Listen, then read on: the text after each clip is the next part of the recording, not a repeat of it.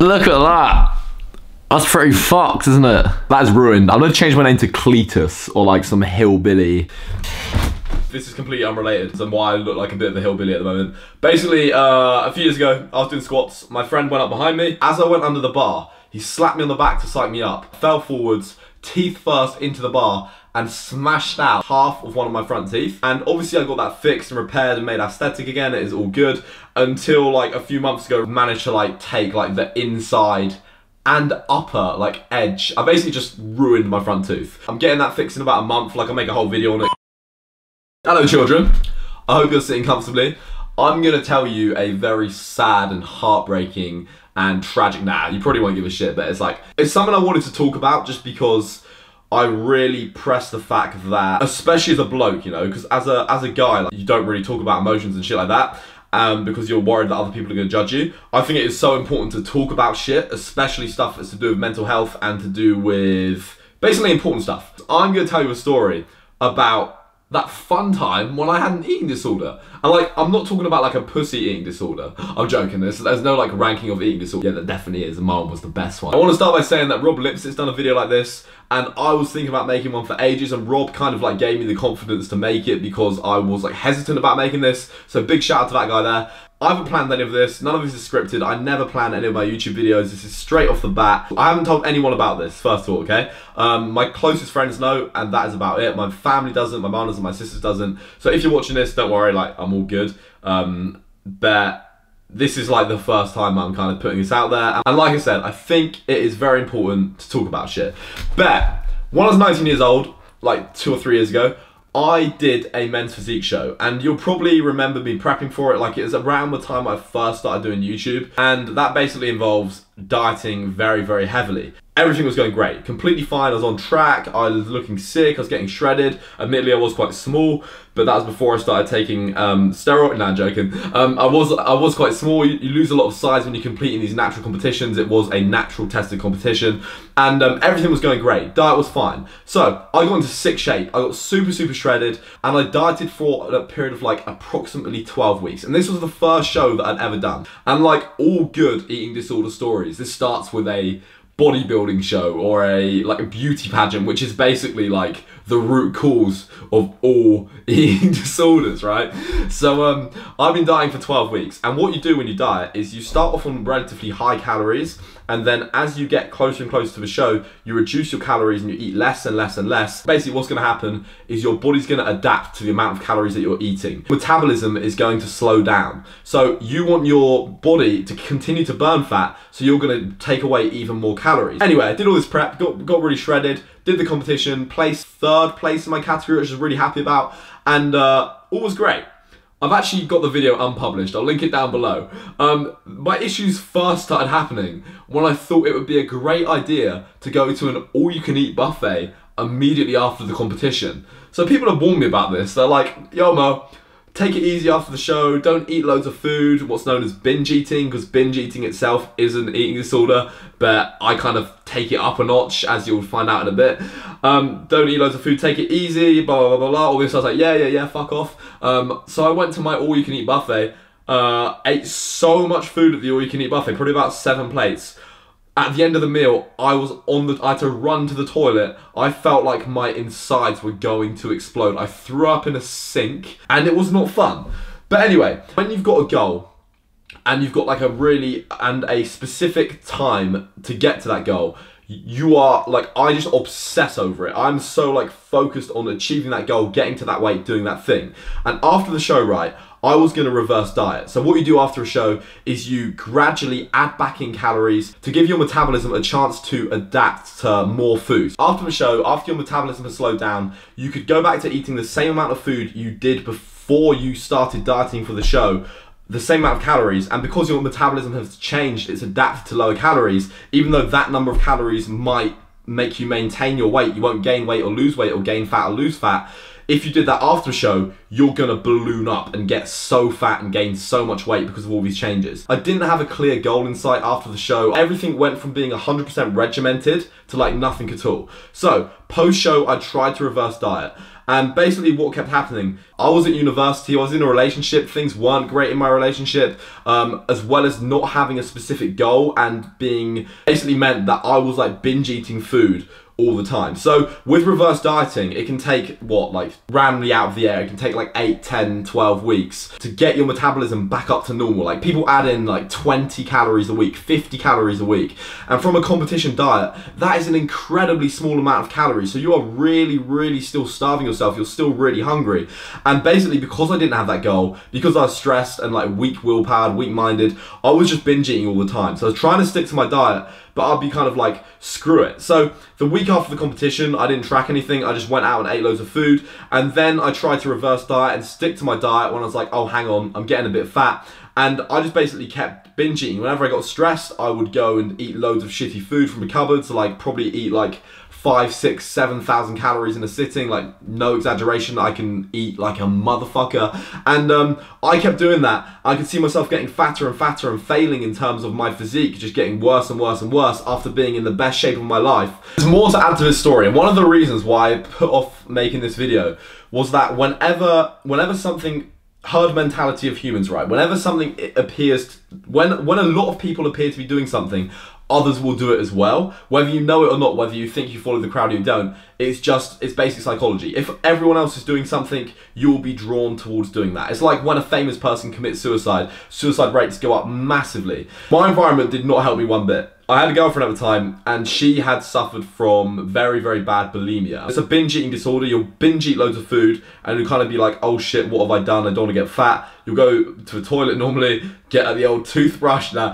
But anyway, what bulimia basically is you eat loads of food, you have like a binge eat, and then you don't want to put on the fat, so you go and you make yourself sick. And this doesn't work. Like, there's a number of reasons why this doesn't work, and this doesn't work, but you get stuck into that cycle of doing that. So I had a girlfriend who had some major problems in terms of food. She was getting better when I was with her, but that was still there. A buddy of mine had also done a show, and he was doing that as well. So he had problems with binge eating, and he was on contest prep. I think it's on contest prep, or it was either after a show. So he was dieting, and he had like a binge eating problem. He had like a lot of things going on in his life, really, really stressed, and he had become bulimic in the last few weeks. And this is one of my best friends. Like, he was eating loads of food and then throwing up, not to store the calories for his show, because that's how like bad he wanted it, but also how stressed he was, you know? It's like it's so hard to understand if you've actually been in that situation, but it's like, it's a shit thing. And as you can probably guessed it, I became by definition bulimic. It wasn't something, this is like real bad, because you imagine some like 13-year-old, 14-year-old white girl huddled over the toilet, all skin and bones, like putting some shit down her throat, or you know what I mean? But like, this is kind of like, yeah, it's one of those. By definition, I was bulimic, and it gets really bad. I wasn't like properly severe with it or anything like that, and thankfully it's only over a period of a couple of weeks before I like came to my senses and was like, Mo, what the fuck are you doing? You're an absolute idiot.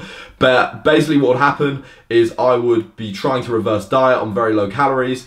I'd like either get stressed by something, get like triggered or set off by something, or frustrated just by like the most trivial, minute things. Eat loads and loads of food because I was hungry and dieting. I didn't really have a goal, and because I was using food as a coping mechanism of stress. And then I'd eat loads of food, feel really guilty about what I've done, not want to get fat, especially with like the pressure of doing YouTube and Instagram and people watching my shit.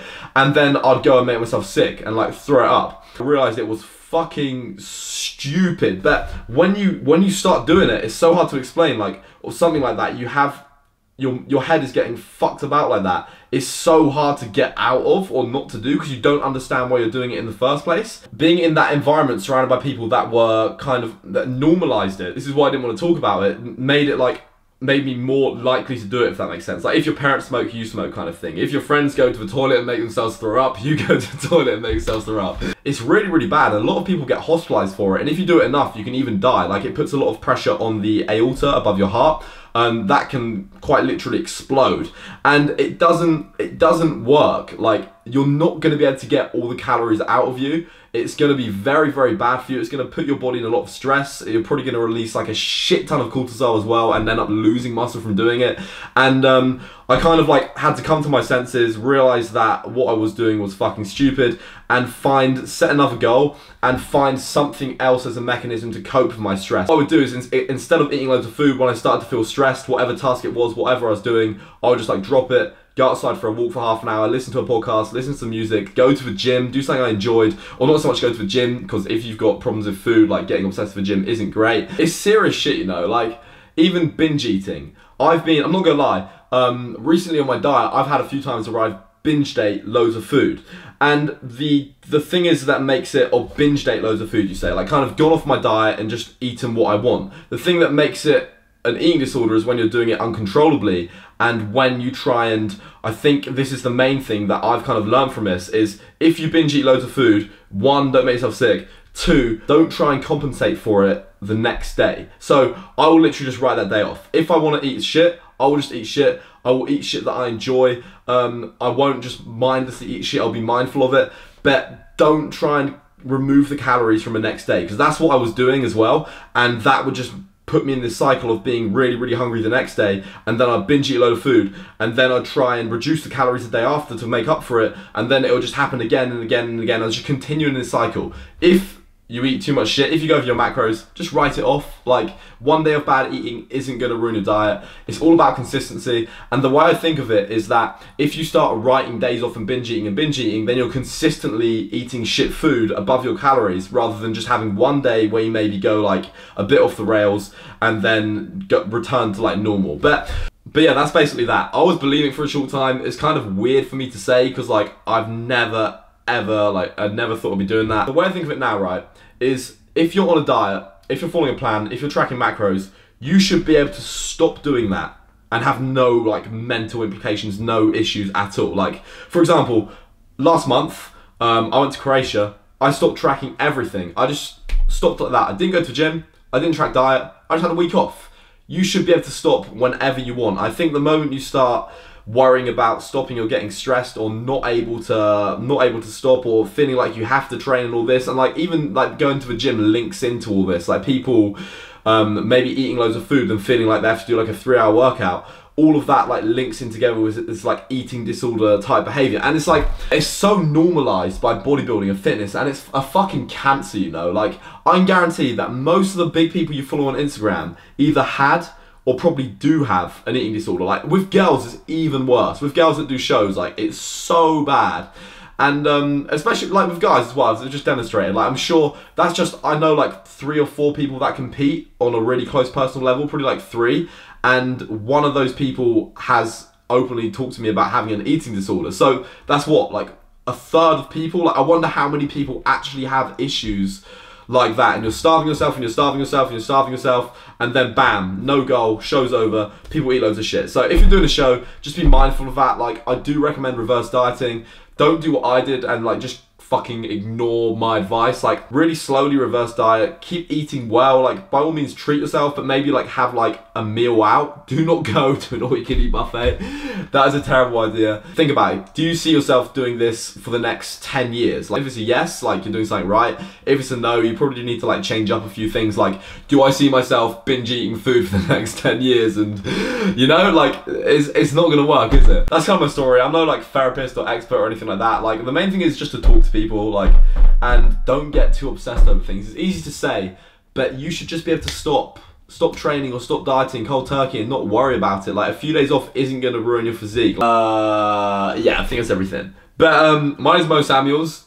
I'm a 13-year-old bulimic girl. No, I'm joking. Now I'm like encouraging everyone's going, if you get triggered by this video, get the fuck off my YouTube channel. Like, literally, I'm so sick of like worrying about shit that I say in case I offend someone. Like, I literally don't fucking care, you cunts. So so that was a story about that one time that I had bulimia. That's one to tell the grandkids, eh? If you're struggling with this, go speak to someone that like actually knows what they're doing, get help. Like, at least speak to your friends, your mum, your mate, or something like that. Like I said, the only time you're gonna come across as like a weak or a pussy is when you like bottle up your emotions and don't speak about shit because your ego is too large. You care about what people are gonna think of you and you're gonna be judged and all this stuff. Like, who fucking cares? No one is gonna judge you. Like, just Just talk to people, like, it helps so much. Anyway, we got some good content coming. We have got some juicy content coming. I always say this, let me know what you want to see down below. What kind of content do you like the most? What video do you want to see next? Do you want to see fitness? Do you want to see festivals? Do you want to see mosamuels doing a 10,000 calorie challenge and being bulimic afterwards? Like, just let me know. What do you want to see? That's that. I'm currently dieting right now. Anyway, my name's mosamuels, and this is my bulimia story. That's pretty hot.